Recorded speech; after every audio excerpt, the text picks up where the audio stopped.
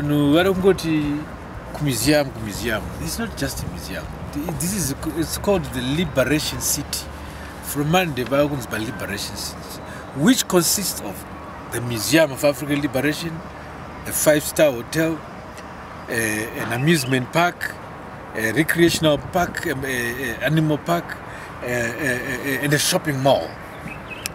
These facilities also existing next to the Zimbabwe Defense Forces exhibition park. So it's a city in its own with everything. It's a one-stop shop. There will be democracy in the family.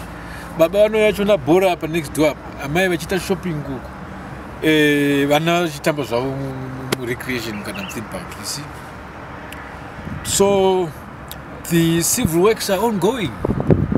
Drainage, water, drilling of bores, water supply, access roads, and then next week we are starting to build the platform of the museum. The platform is what comes just before the foundation is laid, and starting on Monday.